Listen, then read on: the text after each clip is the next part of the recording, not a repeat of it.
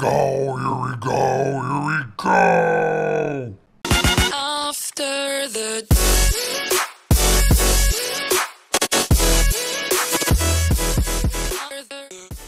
Alright lads, it's I, Captain Frieza 700, and we're here to do a Waaagh lore. So, this is gonna be both fantasy and 40k, so brace your butts. I wanna see 2 feet grins out of everybody. In an orc society, a Waaagh has many definitions and many meanings. Waaagh can refer to the energies that really make their technology work. Because without Waaagh energy, then they can't have a shooter that actually shoots. They can't have a ramshackle piece of scrap that actually is a vehicle. They can't have all these beautiful technologies that they use without Waaghs. Now, what about an event? Well, that's the Waaagh we're talking about. This is a Waaagh where it is an apocalyptic event that you have to really brace for, because this can easily destroy empires, and this could destroy worlds. In Warhammer 40k, hundreds of worlds are lost to one Waaagh at a time, and that's considered minor. To a major Waaagh, you're losing 1,000 worlds, maybe even more. And this is why certain Waaghs are to be kept under constant vigil for. Now, the last Waaagh is really more or less interesting, but it's just the fact that they just don't pronounce the G. So instead of it being a Waaagh, it's more like Waaagh. And of course, a Waaagh is just them not being able to pronounce war. Because us humans are more sophisticated, so we're able to pronounce war with that hard R, whereas orcs don't have the capability to put the damn cheeks together and go war. Now, a Waaagh has been described as a holy crusade. I am totally against that idea, because orcs aren't smart enough to spread their religion. If anything, they're too damn stupid for such an advanced concept as to teach humans and to teach other races that are lesser than them and less green than them about the power of Gork and Mork. Really, this is more or less just a massive military invasion, a massive migration of orcs coming to your world, coming to your continent, coming to your village, coming to take your wife, and just fucking everything into utter shambles. This is a Waaagh, and this is something that I like to do. This is just utter insanity how these things start. So how would a Waaagh start? Well, a Waaagh starts usually because a war boss has gained momentum and hasn't lost. If an orc war boss keeps winning and winning and winning, and then his name actually becomes known, other orc tribes are gonna say, you know what? I'm not gonna fight him. I'm actually gonna follow that guy. That asshole knows a thing or two. And they're gonna follow him for the free loot, free spoils, and the free chances of fighting. Because for once, it's not their bodies that are being risked, it's his bodies. At least that's what the orcs think. They don't realize that the war boss is just using them as a means to advance his own goal. Usually when a Waaagh is assembled, the person on the receiving end isn't too damn happy, because a Waaagh isn't gonna stop until they've been utterly crushed. So we know how it starts. The orcs get too damn powerful, one guy just basically pushes them to victory. A tribe of orcs becomes this much of a problem that it needs a whole empire or a whole fucking faction to annihilate it.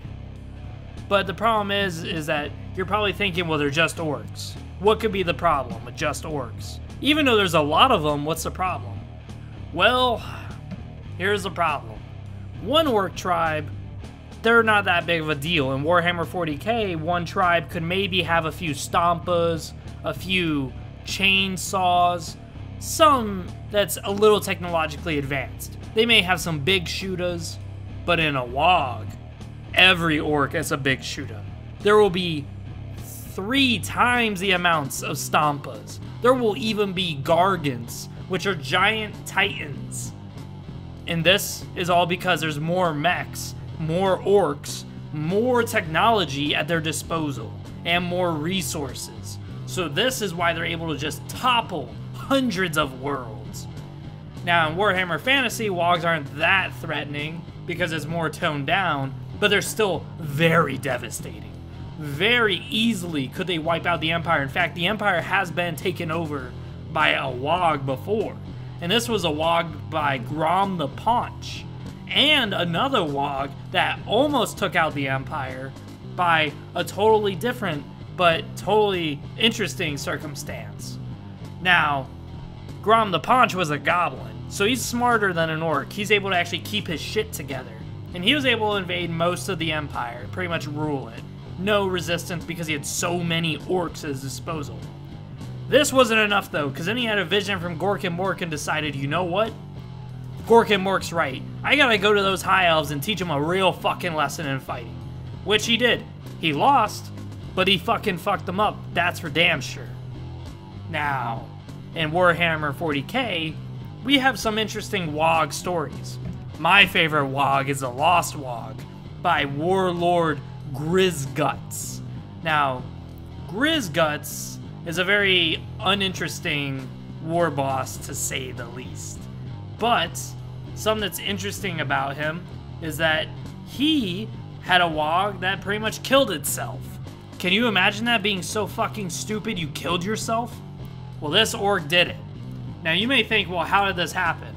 Well, this is a second side note, but when a Waaagh is together and there's so many orcs, magic becomes very powerful. Or in 40K standards, what that means is there's a lot of warp energies.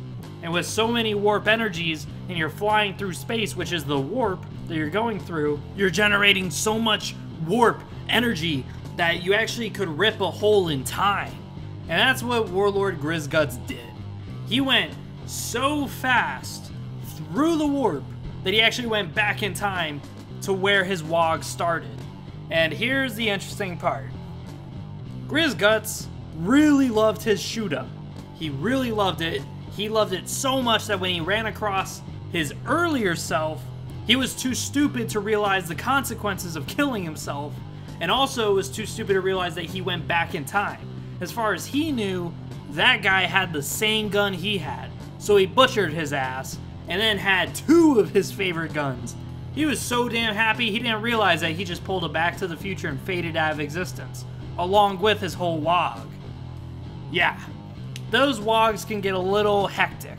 Sometimes they solve themselves, other times the Waaagh just kind of dissipates due to boredom. I'm not joking, it will dissipate if they're bored and there's nothing going on. So you may think, how do we destroy a Waaagh? I'm an Imperium, I'm part of the Empire, I'm part of the Elves, I'm part of the Eldar. How do I defeat them? Well, there's a lot of ways you could stop a Waaagh before it even fucking begins. Now that's something that people don't take in consideration. Now, the Eldar got it down to a T. Imperium, they try, and they do succeed sometimes. But the Elves and the Eldar have it way better than the humans do it, because they always succeed. The Empire and the humans, they don't always succeed. So how do you do it? Well, before a Waaagh even begins, you can tell that one orc tribe is gaining way more territory and way stronger than the other orcs. That's your alarm right there, that orc war boss is a problem. Usually all you have to do is just assassinate him.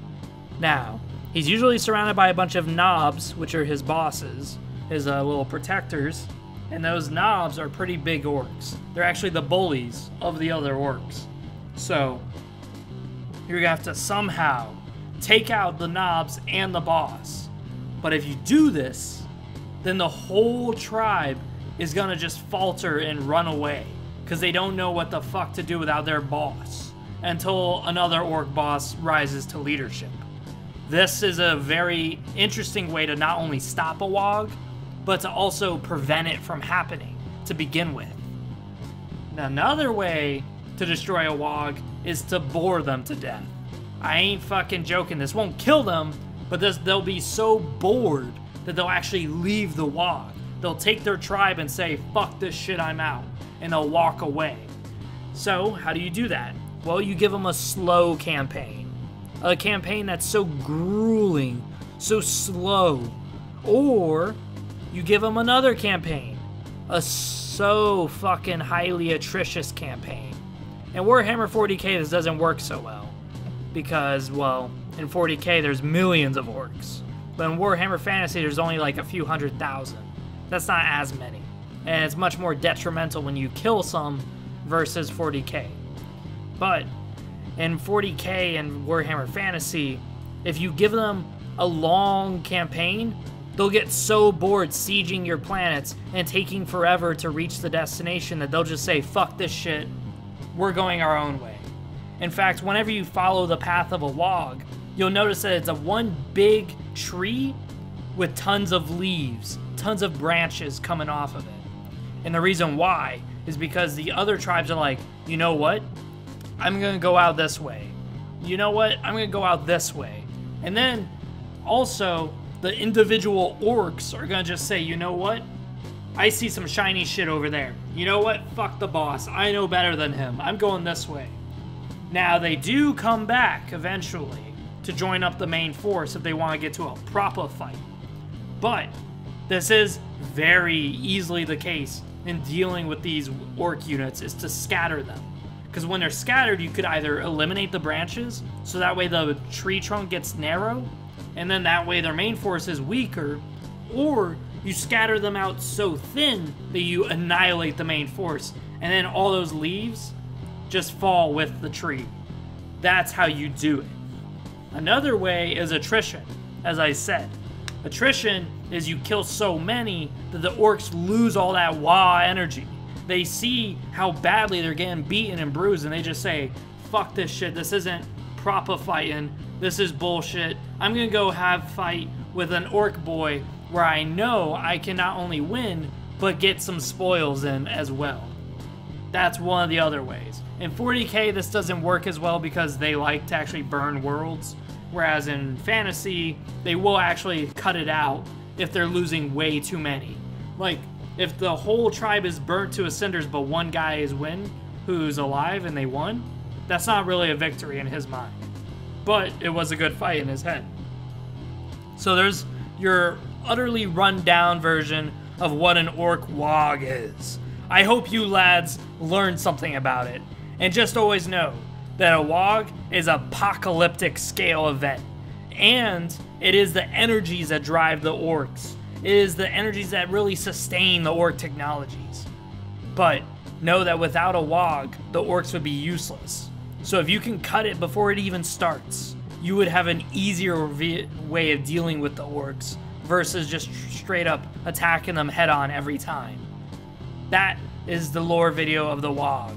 We're gonna probably make a part 2 where we go deeper and deeper into it about how the inner workings are and the certain military tactics that a Waaagh might use, or the individual Waaghs themselves, but just know this is a very broad, basic introduction, more or less, to the Waaagh. See you guys next time. Don't forget to like, comment, subscribe to Frieza700. Click it right down below. It ain't hard to press. Please.